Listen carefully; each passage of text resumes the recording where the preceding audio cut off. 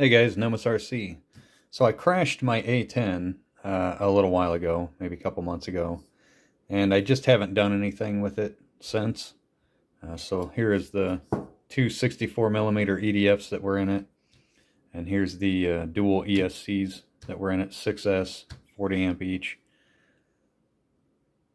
I didn't know what I was going to do with it. I didn't know if I was going to just buy a new fuselage and repair the A10 or what. So I got this 3D printer, and I got this harebrained idea that I'm going to make a jet boat. So I wanted to put these things just out in the open air and have them push a boat. So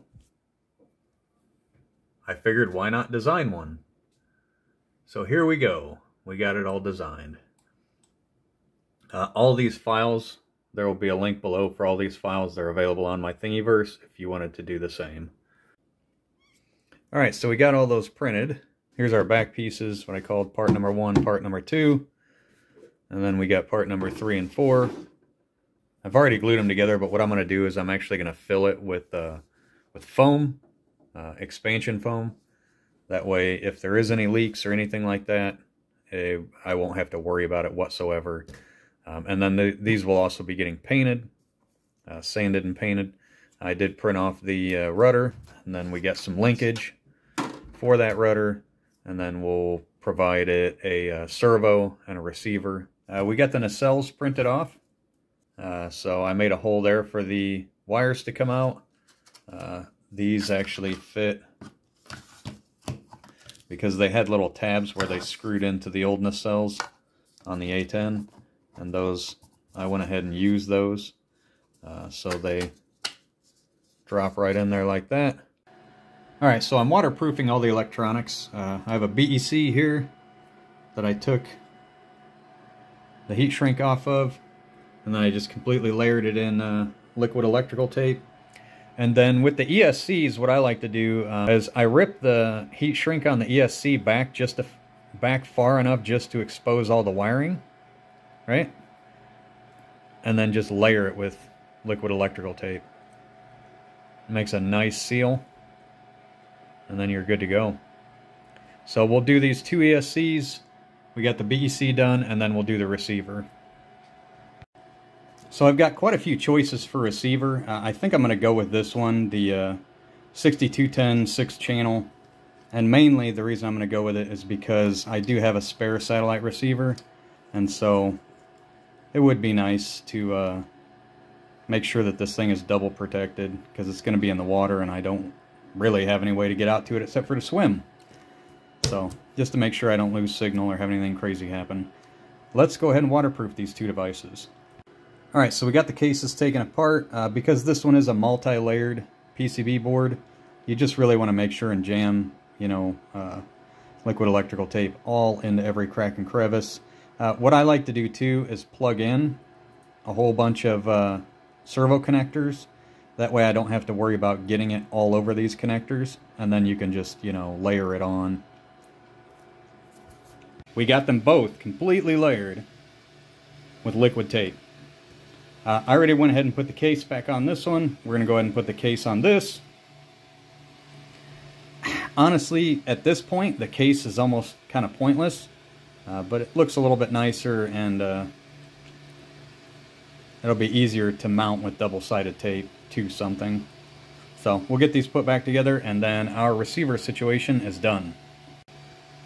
This is the BEC, but I just wanted to show you guys. This stuff is really nice because it sets up in a few minutes and becomes not tacky within maybe 10 or 15 minutes. So you can handle it and, you know, do stuff with it, install it if you need to, within 10 or 15 minutes. Alright, well, it's really starting to take shape. I got the electronic box installed, so I just printed this, put it on here, traced the line around it, cut it out, glued it in. Not too much more, and then it'll be ready for prep and paint, and then assembly. Alright guys, I got it all painted. I coated it in bed liner, top and bottom. And then I did get the motors completely epoxied in, so my EDFs are in there.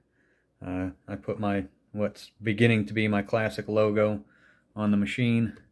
And I painted the skull in gold and then did some red accents and some white teeth.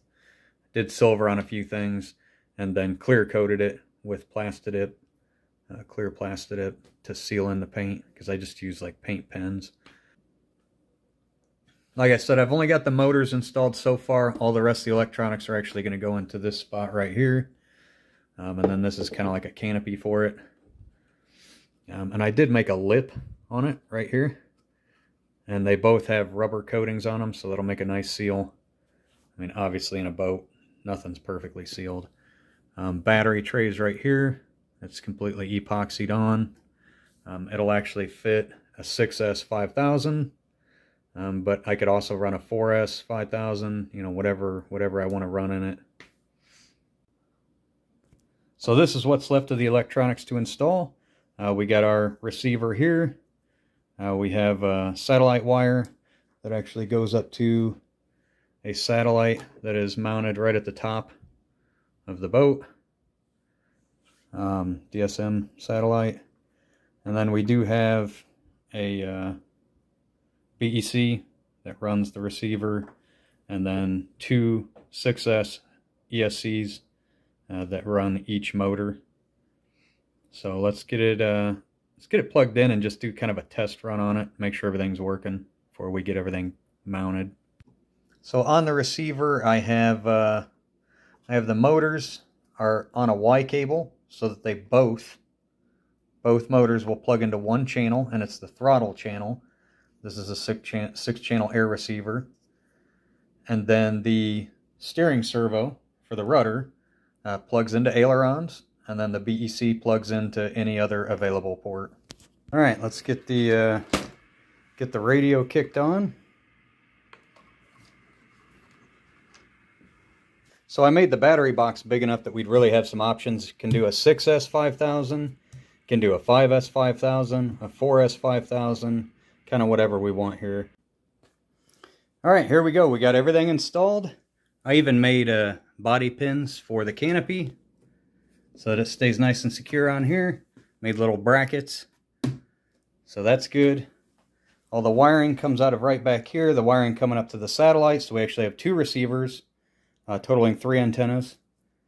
So we'll be good on signal. Motor wires come out here, plug right in. The servo lead comes out, comes to the servo here.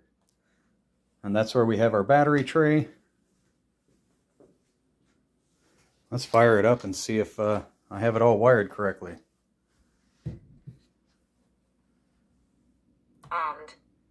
Armed. Holy shit, that is a lot of air.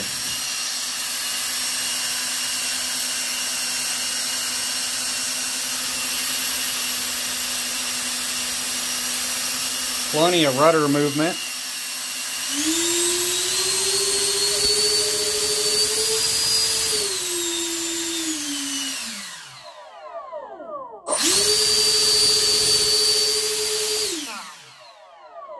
Make sure that throttle cut actually works. Successful test. So that was only about 60% throttle, and it was completely ridiculous. It was almost scary to even do in the house at that high. So 100% should be really, really good. Should be really good on this boat. It is a hefty boat, especially with the battery now installed in it. But not too bad. I would say just a few pounds.